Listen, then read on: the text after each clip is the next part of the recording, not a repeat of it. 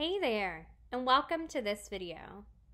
Today, we are going to be talking about Google Scholar and how to use it to ensure that you are getting the most out of the resources available on Google Scholar. So let's go ahead and head over to Google Scholar. Of course, you can just Google Scholar or do scholar.google.com and you'll be there. Of course, this is what Google Scholar looks like. And a lot of people love using Google Scholar because it's just like Google search, but for academics, right?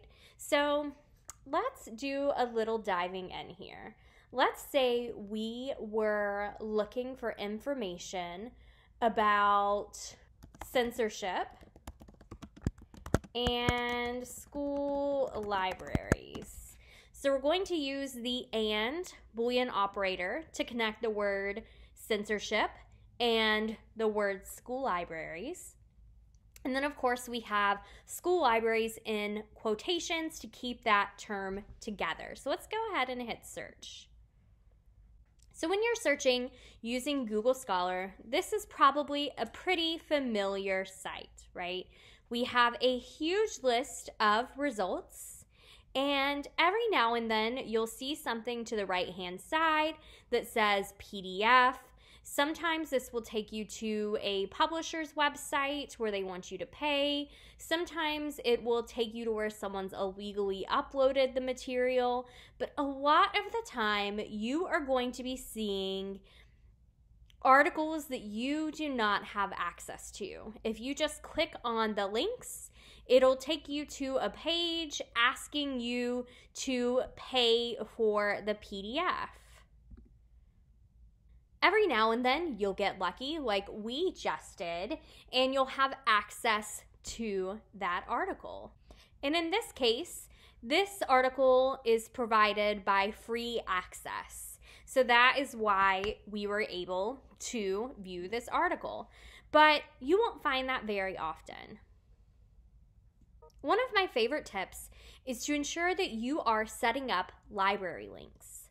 You're going to go over here to that hamburger looking option and do settings. Next, click on library links. So you'll see here, I don't have anything set. I actually thought I did, so I'm kind of glad I don't, so I can show you more about how library links work. So what I'm going to do now is type in University of South Carolina and hit search. So I'm going to click on this option here, University of South Carolina, University Libraries, view it, a U of SC, because this is the holdings for the Columbia campus.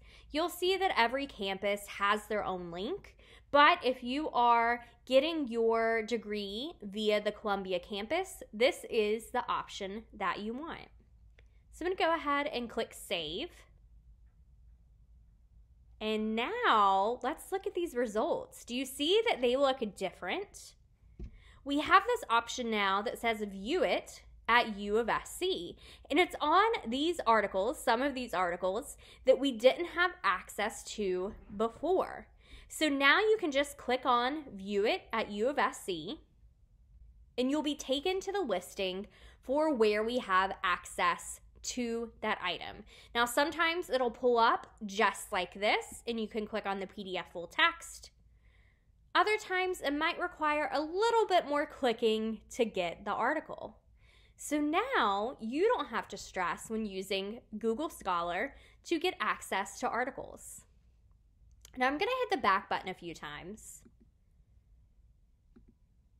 to get us back to our search page.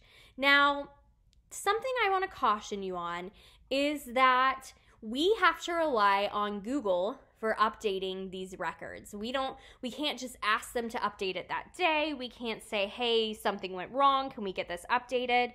And so it's not always correct. Sometimes we do actually have access to something and it's not showing here on the right-hand side.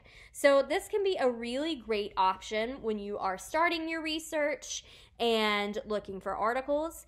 But don't hesitate to go the extra step and actually use the University Library's webpage to see if we do have access to that article. Keep in mind, if we don't have access to that article, we can request it through Interlibrary Loan, which is a free service to faculty, students, and staff of the university. So check back in another video to learn more about using Interlibrary Loan and how to double check and see if we have access to a journal. But now you're ready to go and use Google Scholar a little more effectively. If you have any questions, don't hesitate to contact a librarian. Bye!